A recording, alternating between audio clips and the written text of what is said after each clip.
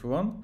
In this video we are showcasing a presentation I did at the University of Utrecht here in the Netherlands.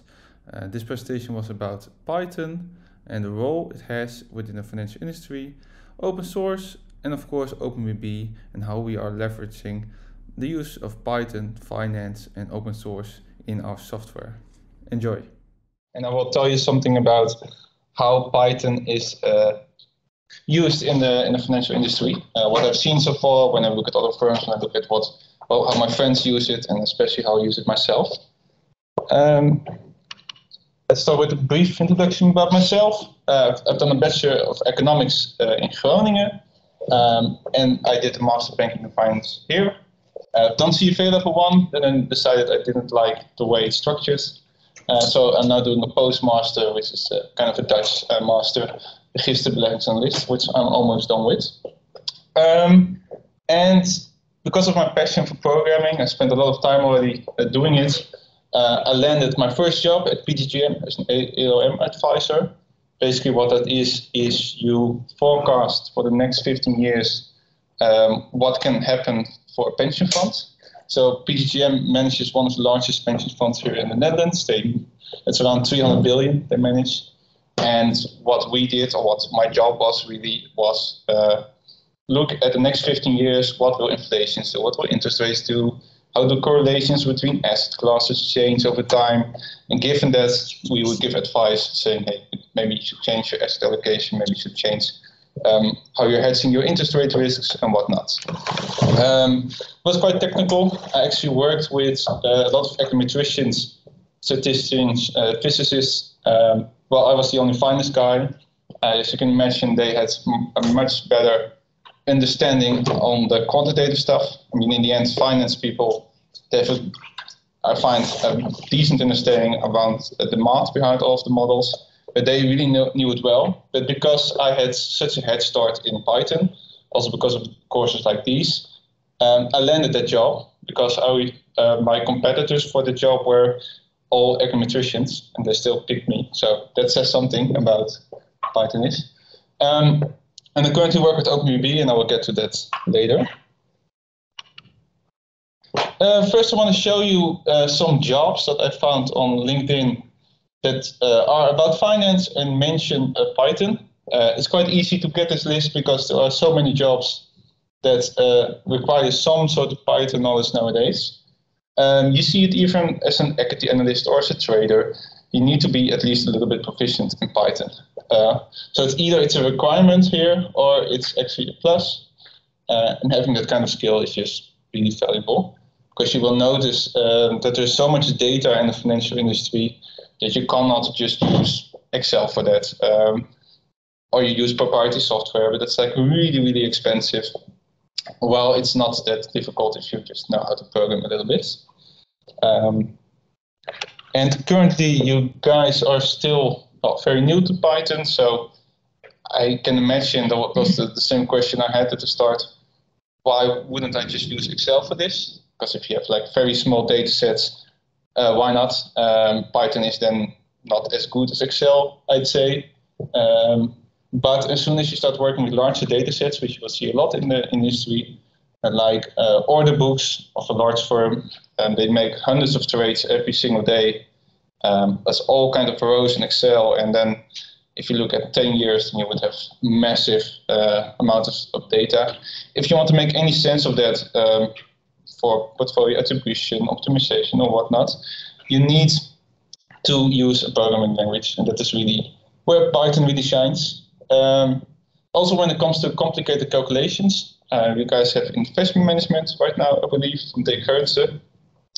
If you got the efficient frontier, the Markowitz theory, that's currently, you probably get exercises from like 1 or 2 or 4 companies where you need to optimize for their weights.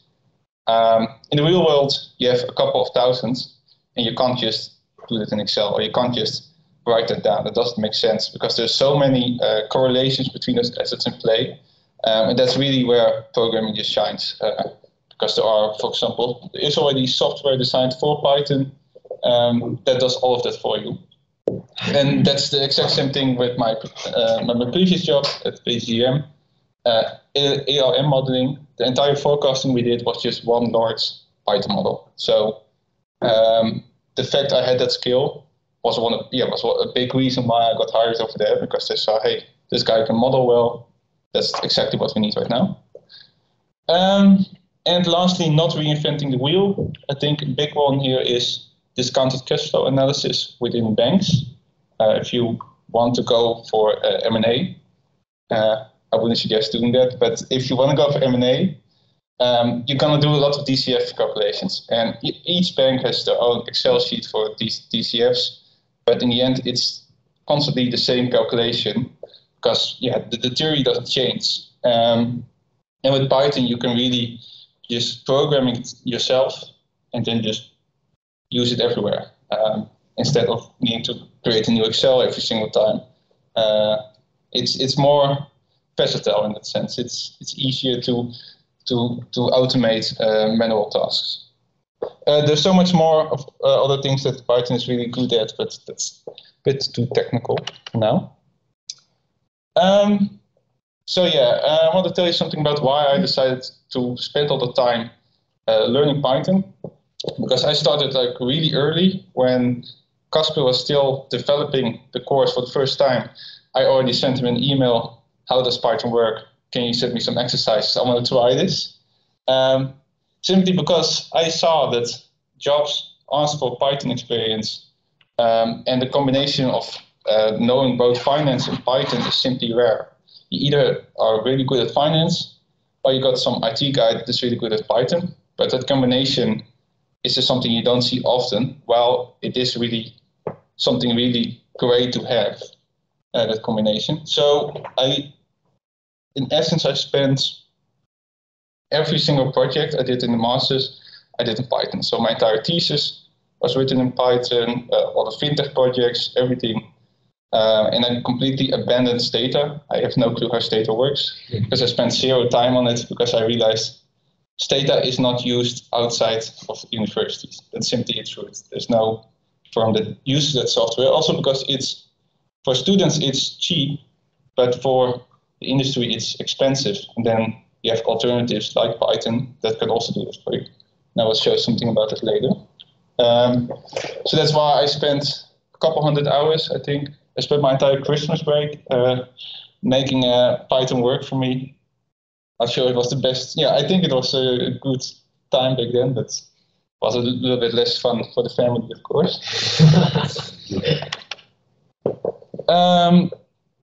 So I landed my job at PGGM, but I also landed my job at OpenBB because of my experience. And really what this company is trying to do is create an open source alternative to Bloomberg. Basically what open source is that you can view the entire source code. So you can just see how everything is programmed and making it fully transparent. And so you can just see how we program Sharpe ratios, how we do anything you would want to see. And you can always alter that yourself. It's like a Wikipedia. That's also open source. That's the idea.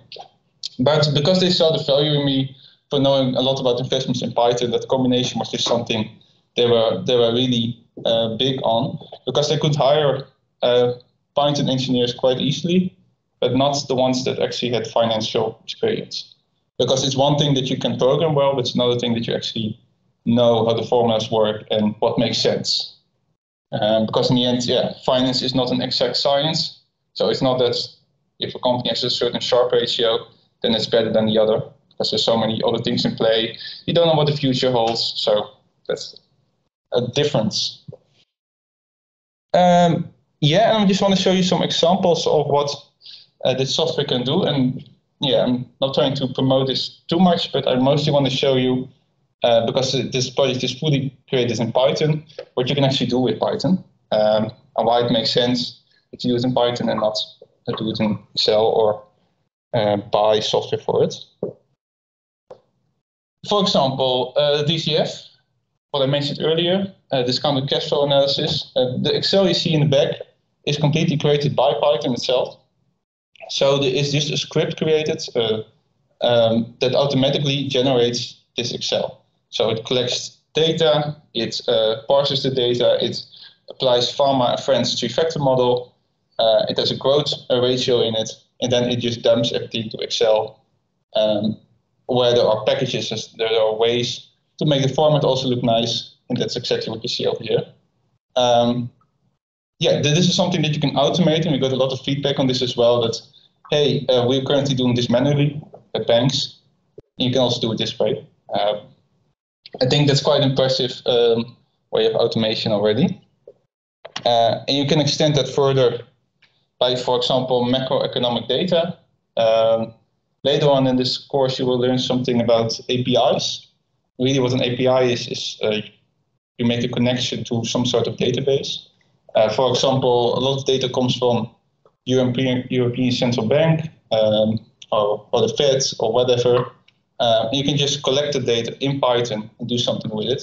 So you've got unemployment rates, treasury rates, yield curves, Big Mac index, of course. That's all stuff that you can just collect and then work with in Python. And what I mentioned earlier about the order book, Python is good at parsing off this data. So for example, here have some graphs that do calculations regarding your portfolio. So you made certain trades. How does it hold up? Or what are the maximum drawdowns? And how does it hold up to some sort of benchmark you've set? Because in the end, if you're a portfolio manager, you want to show to your managers that you actually are worth having in the team. Because if the active investing part does not exceed that of the benchmark, you might as well put everything in the benchmark. And that's exactly what portfolio managers are really big on. So this kind of information is really important to them. You can quite easily parse all of that information via Python as well. I want to say something shortly about open source.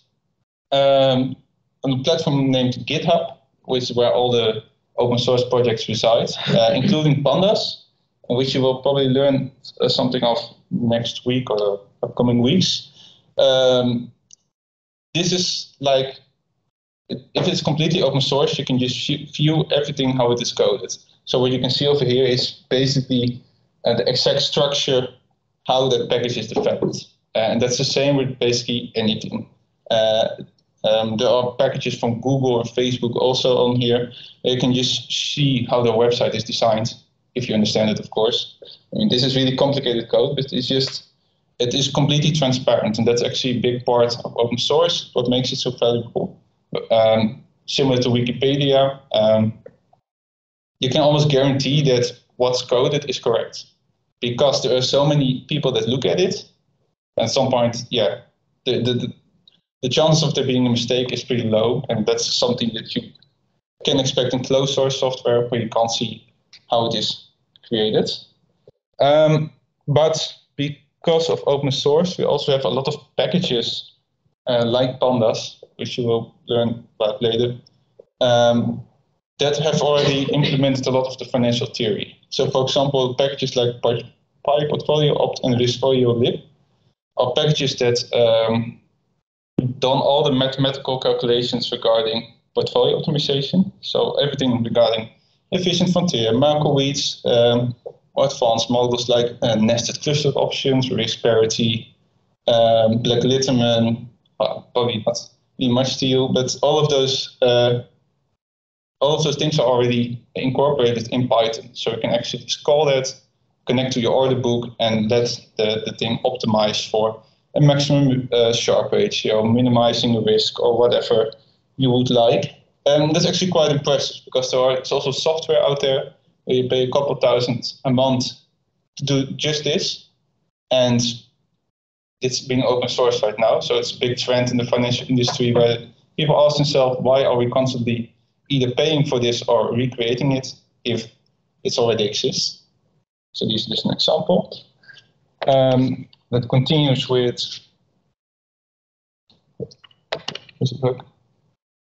econometrics.